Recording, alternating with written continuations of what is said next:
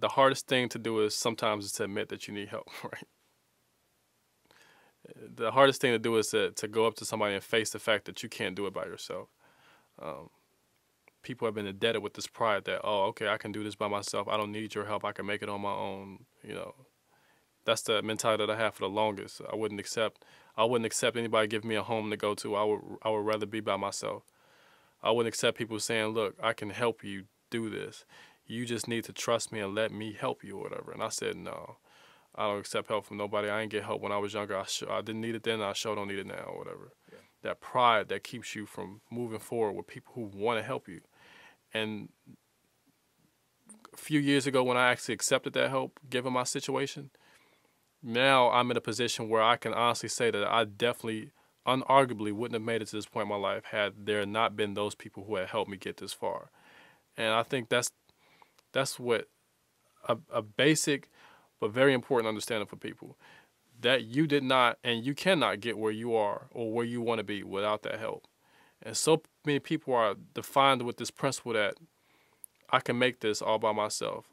I made it this far by myself. I can get where I need to go by myself. And that's obvious. That's honestly not the case. Uncle Cleve had that help, whether he think he did or not. Clifton Tolbert had that help. All life's successful leaders had this help available to them, and they took it. And help is always there. It's just sometimes people can be blind to the help.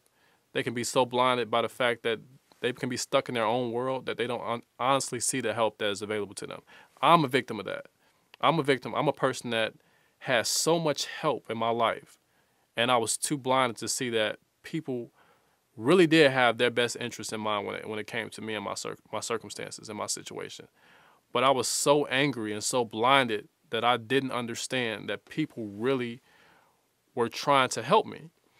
And when you're in an environment that tells you, oh, you're not a man if you don't do it by yourself, then you start thinking, oh, okay, well, fine, then I'm not going to get nobody's help. Once you break that cycle, I think that's when you understand that, people are out there to help you. You cannot do this by yourself. Service is service for a reason. Service is helping other people. If you can't accept that service, how are you going to expect to serve others? You can't help anybody unless you help yourself. I think, once you accept that and understand it and go after it, pursue it, I think that's when you'll be able to change your life. You can't do this alone. No matter how much you think you can, you can't do it. You need that help.